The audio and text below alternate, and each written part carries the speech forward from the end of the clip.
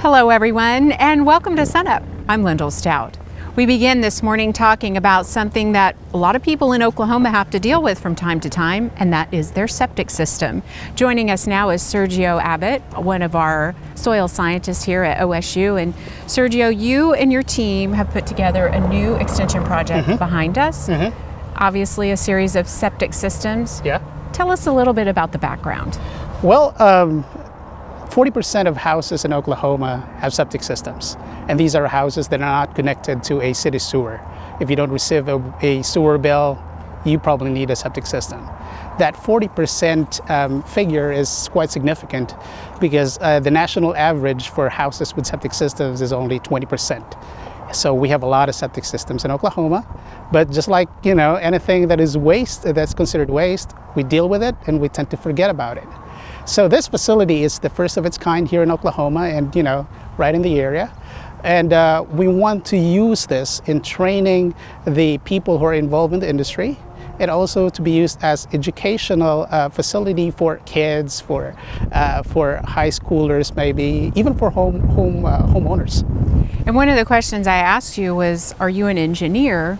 And you are actually a soil scientist. Yep. Talk about the importance of the soil in deciding what kind of system you need in the first place and how it's maintained.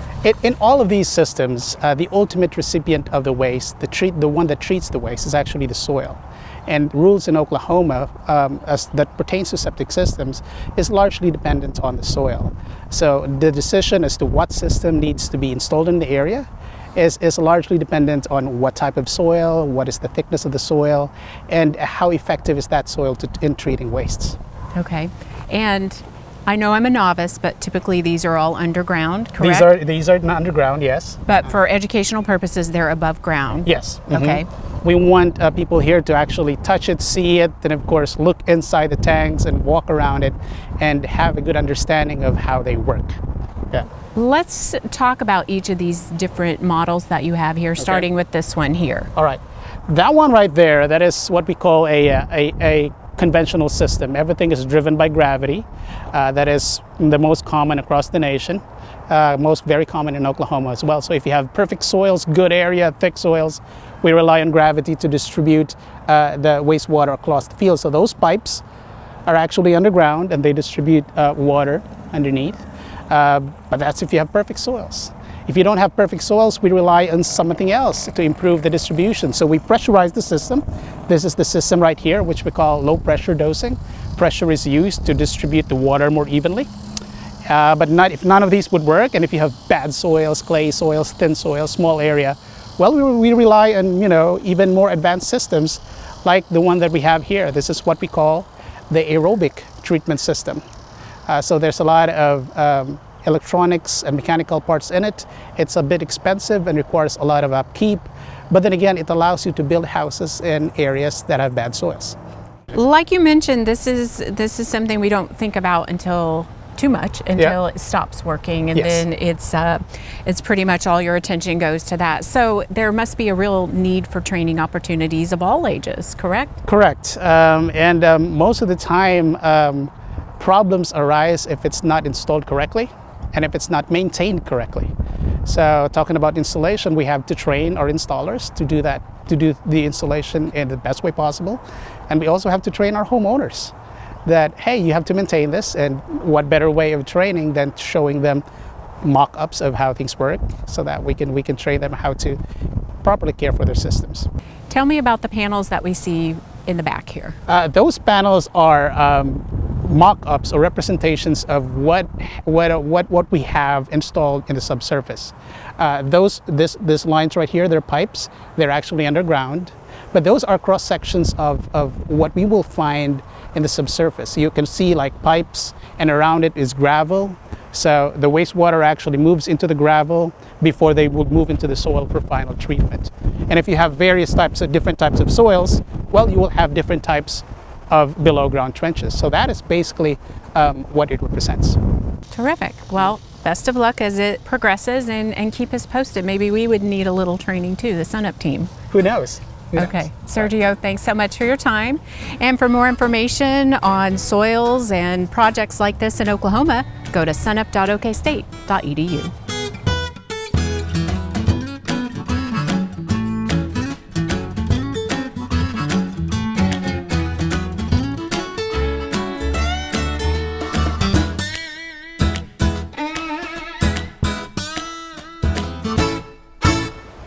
Turning now to stinging insects and taking away the potential fear in order to look at the potential benefits. Here's Extension entomologist Eric Rebeck. Bees and wasps are both beneficial and serve as pests. Ecologically speaking, they're beneficial from the standpoint that, especially with bees, they're pollinators, so they're useful in the reproduction of plants. In particular, are agriculturally important or horticulturally important plants. They also can serve as pests in the standpoint that they can sting. They sting to defend themselves. When they're defending themselves, they're either in harm's way or they're trying to defend their nest. Wasps can serve as pollinators, but they're more important in terms of their predatory role in the environment. So they're this time of year they're eating a lot of caterpillar pests that you might find in your garden or your field. They can also serve in another important role as parasitic insects. So they're laying their eggs in or on a pest insect. So we have this kind of dichotomy. They're either predatory or they're parasitic. But of course, like the bees, wasps can also be nuisance pests in the sense that they will sting you. So bees and wasps typically are pests in the summertime when there's plentiful food sources around, nectar and pollen from flowers, pest insects that they might be trying to use as a food source. And they can be active through the fall months as well until it gets cold enough that they just can't be active anymore. There's no food sources available, so they themselves, again, those overwintering queens will get ready to bed down, so to speak, and hibernate and carry on that species or that colony the next season. So the rest of the colony will die off. Really, when it comes to the biology of these critters, the most important members are those that are reproductive, because they're the ones that are going to carry on the species later on. These are largely social insects, so they have division of labor associated with them. So the vast majority of what you see flying around are the workers. That's the worker caste, and they're out there collecting the food, defending the nest. If they're in the hive or the nest, they're tending to the eggs and the larvae that are developing. But it's really those queens that are the most important, because they're the ones that will contribute their genes and start that colony the next year.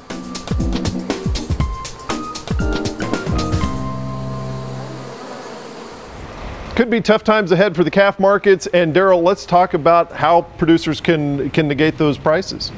Well, we know, margins are going to be under pressure this year with revenues down. At the end of the day, producers never really have a lot of control over the revenue side of the equation. We certainly want to be aware of what's happening in the market and plan ahead as best we can in terms of how we market these cattle. But the place where we really have the most opportunity to impact margins and to protect those margins in a declining revenue scenario is by managing costs. So let's delve into that a little bit more. What are some of the costs that producers can really eagle eye in on? Well, on the one hand, you'd say producers should always be trying to control cost, yeah. And that's true, but in a different revenue environment, there are changes we can make. Some things you don't want to mess with, and so health management has to be maintained at all times. The place that's the biggest component of cost is the feed cost, and that's probably the place where most producers can have an impact on their margins.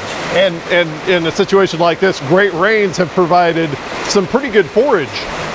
We've got forage to work with, and now's a good time to be planning ahead really for the rest of the year and for next winter.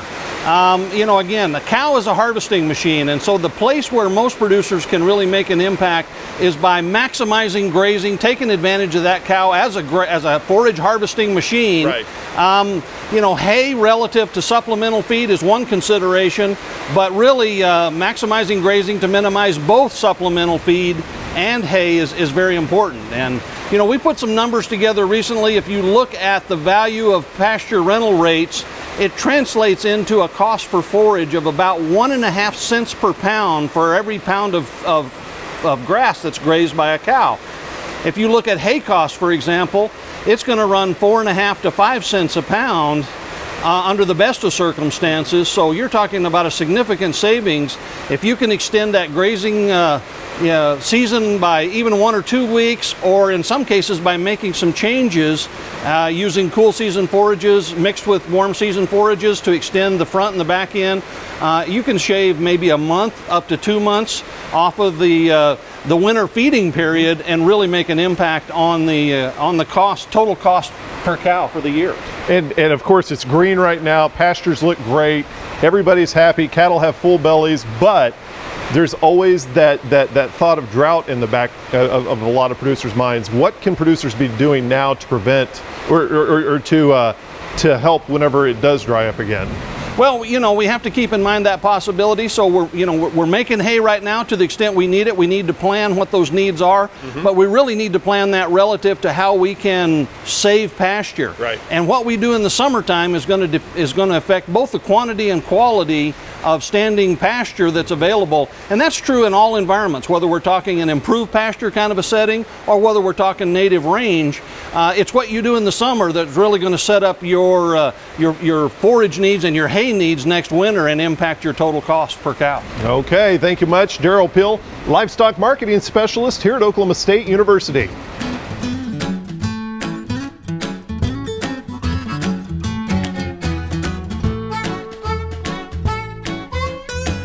As we go deeper into the summer months, it becomes the time when we may harvest some of those summer annuals that we planted, say, a month or two ago.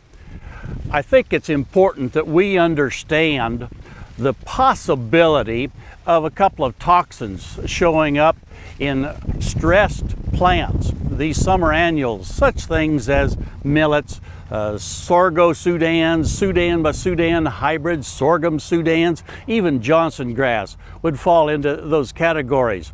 The two toxins that I'm concerned about are nitrates and prussic acid. And they're very, very different, even though stressed plants will have the chance to cause either one or both of those situations to arise. In the case of nitrates, it is a salt that actually is accumulated in the plant where the plant has taken up a lot of nitrogen out of the soil, but because of the stress situation it's in, it hasn't been able to metabolize that nitrogen on into plant protein, and it accumulates as nitrates. We want to remember that if we have actual nitrates showing up in some of our plants, that if we cut it and harvest it, it's still going to be there next winter when we feed it. Now that's a little different from prussic acid.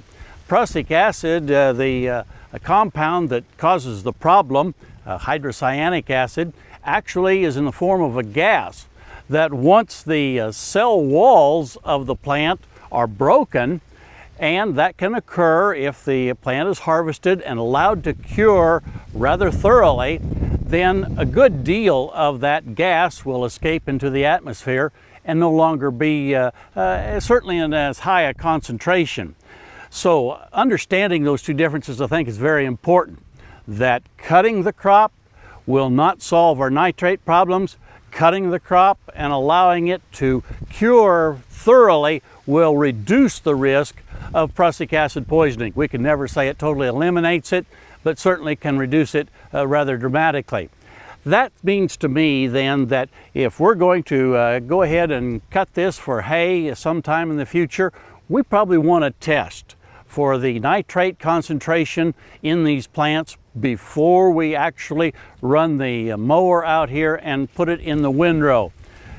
We can stop by our local county extension educator and visit about sampling techniques, testing techniques. Some of the extension offices will have those field kits that can come out and take a look to see about the presence or absence of high nitrates in the forages. And if we're still having questions about it, we can go ahead and get a sample of the forage, send it off to the OSU Water, Soils, Forage Testing Laboratory here at Stillwater and get a quantitative or a look at the actual amount of concentration in those plants. In the case of prussic acid, there are also some field tests available, And I think we want to remember that if we're going to get a sample and send into the diagnostic lab for testing, that has to be done very, very carefully, because of the fact that it's a gas, it can escape, and you want to do that sampling according to the directions that you would get from the county extension educator. Test the forage before you cut. That way we're not in that situation where we've already put in the bale something that's toxic and is very, very difficult to handle and to feed.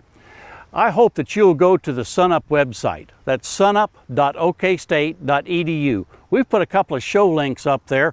One, a fact sheet about nitrate toxicity in livestock. It's fact sheet PSS 2903. There's another fact sheet there on how to take a good forage sample to send to the laboratory. Both of those will be real helpful to you this summer as you put up a good feedable hay crop for your cattle this winter. Hey, we look forward to visiting with you again next week on SUNUP's Cow-Calf Corner.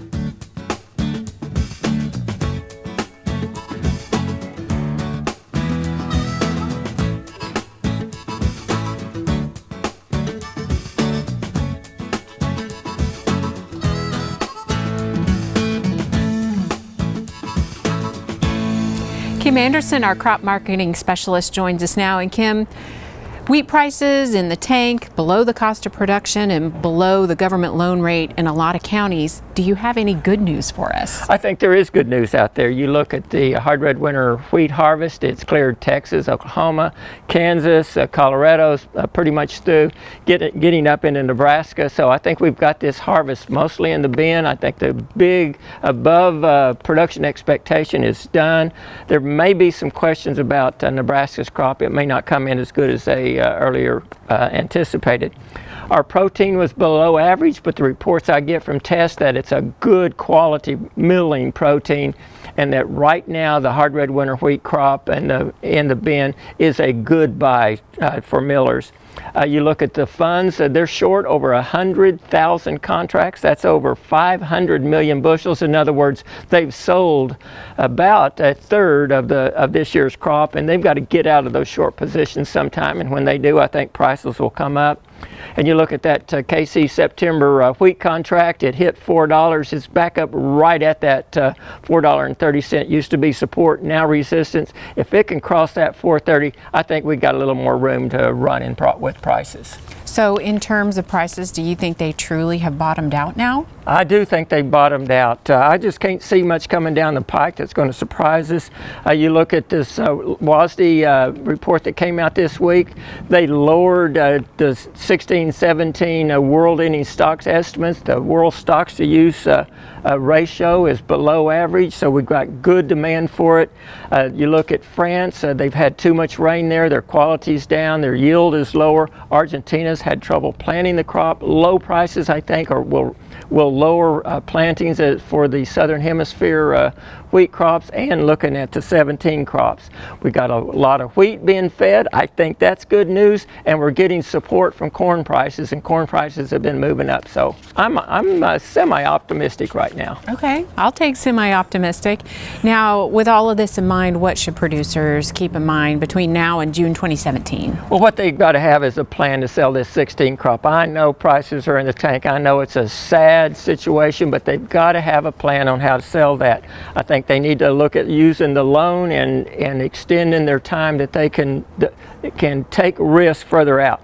I also think they've got a plan for the 17 crop. We got really good. You're talking about 12% protein wheat, 85-cent premium there. I think that premium is going to be there in June of 17. I think producers need to look at producing protein, concentrate on protein next year. They've got to look at the discounts for the foreign material and dockage. Work at producing a high quality 17 crop, and it's going to make up for some of these low prices. Okay, thanks a lot, Kim. We'll see you next week.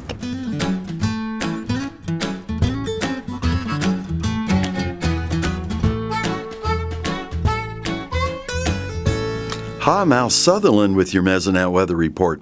With the rains tapering off as we plod through summer, we start thinking in terms of what are meaningful rainfall events. One of the ways to look at rain is to look at how it impacts soil moisture. A map of the change in soil moisture 10 inches deep from July 5th through July 12th shows where soil moisture improved, the green areas, and where moisture dropped, the brown-purple areas. Those changes in soil moisture corresponded to areas on the Mesonet 7-day rainfall map, like Altus, with 2 56/100 inches of rain and a 4/10 increase in soil moisture reported as fractional water index. Ada's soil moisture plummeted by 7/10. Ada had only a spit of rain over these 7 days, 3/100. Next door, Centrahoma collected 2 91/100 inches of rain and had a 3/10 increase in soil moisture. The water our plants draw from the soil can be monitored with the potential evapotranspiration maps. On Tuesday, July 12th, potential losses for turf range from 4/10 inches of water in the dark brown areas to 2/10 in the dark green areas. Here's Gary with a check on drought and a look ahead. We are still dealing with that bad color on the drought monitor. So let's take a look at that map. So this week's map, released on Thursday, we saw that we still have moderate drought listed from around Canadian County, and now it extends all the way over to east of Tulsa. And that yellow area, which means abnormally dry conditions, the precursor to drought, continues to expand, especially across eastern Oklahoma, as that area goes without significant rainfall and also deals with summertime heat. The perfect conditions for flash drought, and that's exactly what we're dealing with. From the Climate Prediction Center, this is for July 18th through the 22nd, we see greatly increased odds of above normal temperatures across most of the U.S., but especially across the central U.S. That's that heat dome. And then we also see associated with that increased odds of below normal precipitation. So unfortunately, starting next week, we're right back under the flash fire and all the bad things that come with that. So nothing shocking here. The heat dome's going to be over us. We're going to be hot. We're going to be dry. It's summer in Oklahoma. We just have to hope that we get some intermittent showers to help relieve that until we can get some real rainfall in here later this summer or into early fall. That's it for this time. We'll see you next time on the Mesonet Weather Report.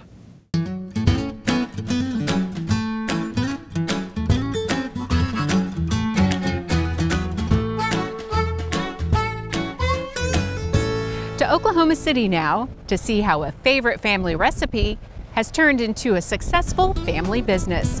Here's SUNUP's Dave Deacon. I'll say come on down. Kids love it. They like it on all kinds of pastas and fresh vegetables, and I like that because it's something healthy for them. She's talking about Diane's signature products that she and Cameo make right here at the Oklahoma Refrigerated Services Commercial Kitchen. And they bottle it by hand and foot.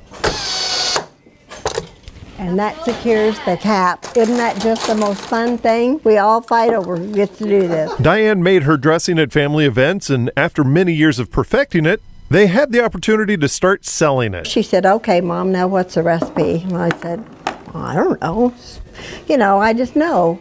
You pour a little bit of this, a little bit of that, and it took us 6 months to refine it. And that's where Jim Brooks came in. There has been quite an extensive list, a lot in product development for what they're doing now. Reformulations, nutritional information, shelf life test studies, you know, things along that line to continue to improve and keep the quality that they want to keep. First thing they told us was get a co-packer. But that's not how everyone does it. And every time we did interview a co-packer, there was a problem with our ingredients. I don't want to use this, I don't want to use that, it'll be so much faster, blah, blah. So we said, you know, that's not why we got into this. So here we are. Well, I love her. And people do. Diane's signature products are sold in stores in Oklahoma and Texas, and online around the world, especially the ones with the hatch peppers. a local vendor like Diane, I mean, you just can't beat her. And her product is phenomenal. She has been able to, I think she started sampling here at our store about a year ago. We do a hatch event, hatch pepper event every year, and she has a dressing that is hatch pepper dressing. And oh my goodness, it just was a marriage made in heaven. She was able to showcase her product and get a following. Each bottle is handmade by two ladies from a family recipe. It's something we can leave behind that was a part of us, a big part of our whole lives. I mean, our kids have come down and helped us label. They've helped us load trucks. They've done things periodically all through the process. So it's kind of a legacy. You know, we want to leave something behind for them, and something that they can build on, and maybe it'll be a part of their lives or bring them some extra joy or happiness or allow them to do something they couldn't do otherwise. That'll do it for us this week. Remember, you can find us anytime online at sunup.okstate.edu, and also follow us on YouTube and social media. I'm Lyndall Stout. Have a great week, everyone. And remember, Oklahoma Ag starts at sunup.